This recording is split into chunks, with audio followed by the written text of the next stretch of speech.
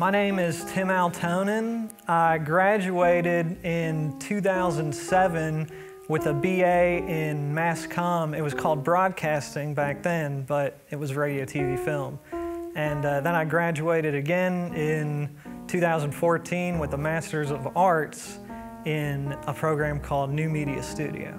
I work at Quantum Ascension Studios. It's a brand new production facility that is located in a 37,000 plus square foot old renovated elementary school. I went to ETSU and I was in video film techniques, and they taught the fundamentals, the basics of you know, the lenses and lighting and all that stuff. There was a certain sense of freedom to do stuff like your own projects, short films, whatever you wanted to do, as long as you had the drive and the will to do it.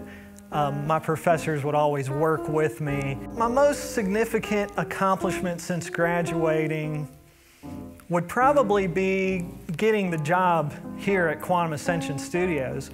This is a unique facility, no other like it in the region. It's just one of these things where I'm really fortunate to be getting in on the ground floor of a place like this. My advice to students would be go for it. If you have a production in mind, if you have a script that you want to produce, even if you have no money, you know, I would say just do it and just go for it.